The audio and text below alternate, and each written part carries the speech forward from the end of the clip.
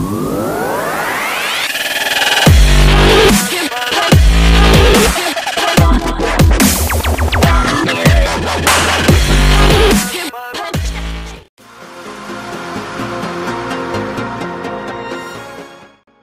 Ferrari company is one of the best companies in the world when it comes to supercars, and when someone mentions speed, the first thing that you think is Ferrari. So, speed is definitely equaled with Ferrari. The Dino model from Ferrari has a good history, and as we know, this name is used for the Ferrari cars with engines with less than 12 cylinders, designed from 1968 to 1976.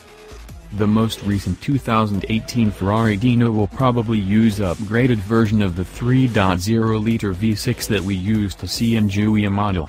In the mentioned model, this engine has a max power output of 503 horsepower, but in Ferrari, we expect more power definitely.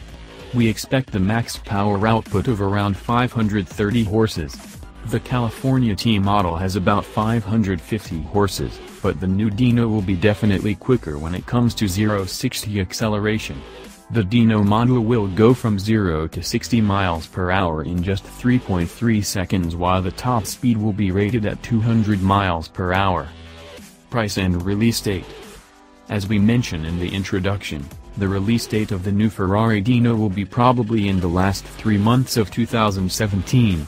Speaking of prices, this model will have a starting price of around $200,000.